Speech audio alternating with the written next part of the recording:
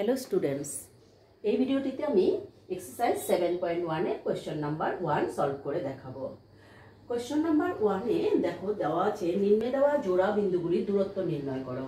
এখানে তিনটা অঙ্ক দেওয়া আছে, প্রতিটিতে এক জোড়া করে বিন্দু দেওয়া আছে আর এই বিন্দু জোড়ার মধ্যে দূরত্ব নির্ণয় করতে হবে।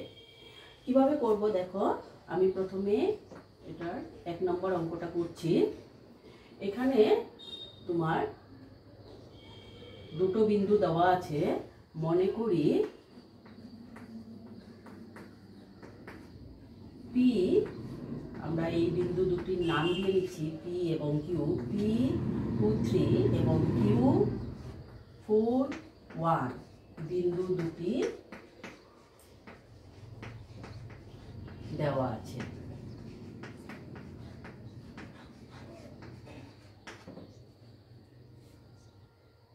এখানে x1 দেখো, এই দুটো বিন্দুর এটা x1 এটা y1, একইভাবে x2 y2।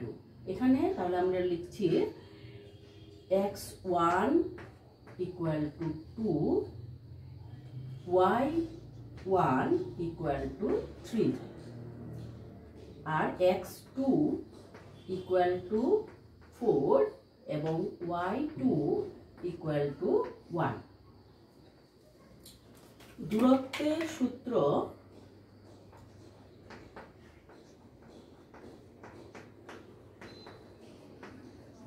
মতে তোমরা দূরত্বের সূত্রটি জানো,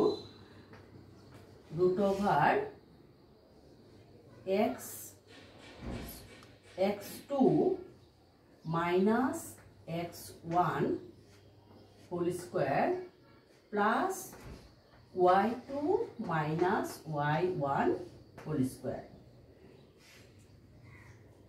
তাহলে আমরা x1 x2 এই জায়গাগুলিতে যে ভ্যালুগুলি আছে ওগুলি পুট করব। x2 আছে 4 মাইনাস x1 আছে 2 হোল স্কয়ার প্লাস y2 আছে 1 মাইনাস y1 আছে 3 whole square. 4 minus 2 2 square plus 1 minus 3 minus 2 হলো এটা স্কয়ার। তাহলে 2 স্কয়ার মানে হলো 4 প্লাস মাইনাস 2 স্কয়ার করলেও কিন্তু 4 হবে, কেন -2 × -2 4। এখন দেখো এখানে 4 + 4 আছে, সেটাকে আমরা এভাবেও লিখতে পারি 4 × 2, 2 টাইমস আমাদের 4 আছে, তো 4 × 2। এখন √4 equal to 2।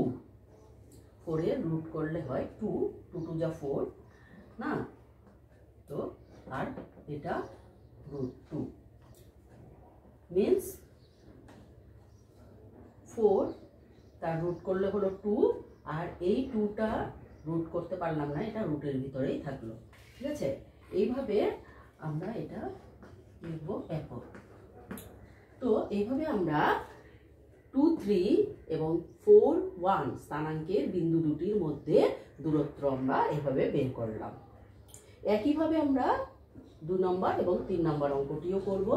দেখো আমি করছি, এখানে আমি বিন্দুগুলি পাল্টে দিচ্ছি, বাকি লেখাগুলি একই থাকবে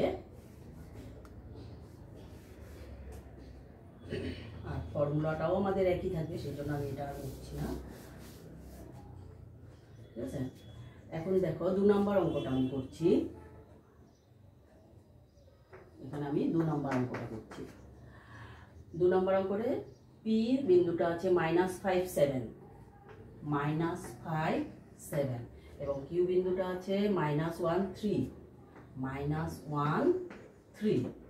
তাহলে এখানে x1 -5 y1 হলো 7, x2 হলো -1 আর y2 হলো 3। তো আমরা এখানে আবার ভ্যালুগুলি পুট করব। x2 মানে -1 -1 minus x1 আছে -5 হোল স্কয়ার, আমরা সেকেন্ড ব্র্যাকেট দিয়ে হোল স্কয়ারটা নিচ্ছি, প্লাস y2 আছে 3 মাইনাস y1 আছে 7 হোল স্কয়ার।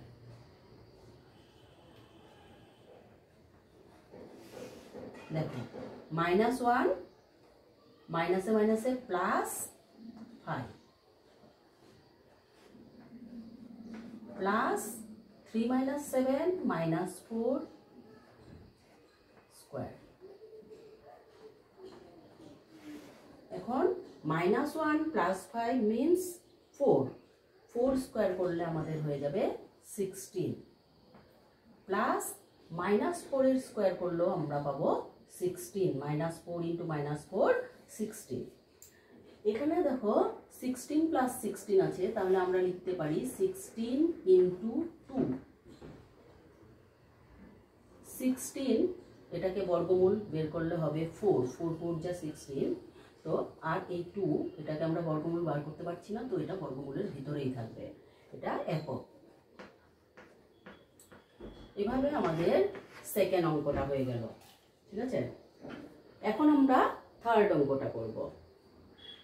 থার্ড অঙ্কটাতে p আছে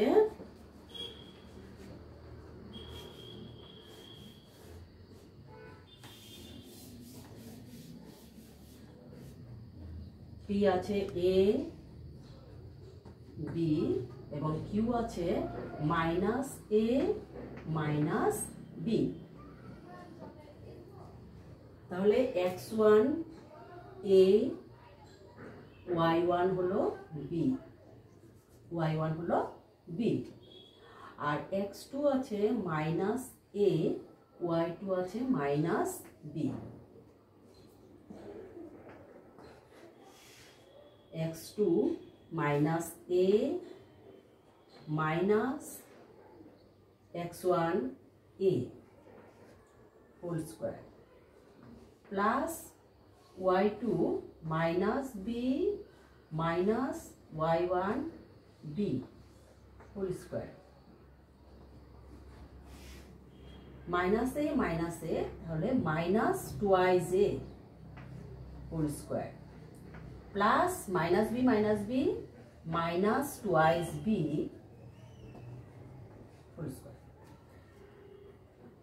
তাহলে এটা করলে আমরা পাবো 2 2 যা 4 আর a স্কয়ার, এটা পেলাম আমরা 4a স্কয়ার, প্লাস এটা 2 2 যা 4 b স্কয়ার, এটা পাবো আমরা 4b স্কয়ার। দেখো দুটোতেই আমাদের 4 সংখ্যাটি আছে, তো আমরা 4 কমন নিয়ে নিব, ব্র্যাকেটের ভিতরে থাকবে a square plus b square. তো 4 রুট করলে আসবে 2, আর যেহেতু a square plus b square আমরা রুট বের করতে পারছি না, তো এটা রুটের ভিতরেই থাকবে একক। তো এভাবে আমাদের 3 নম্বর অঙ্কটাও হয়ে গেল। আশা করি বুঝতে পেরেছো। Thank you.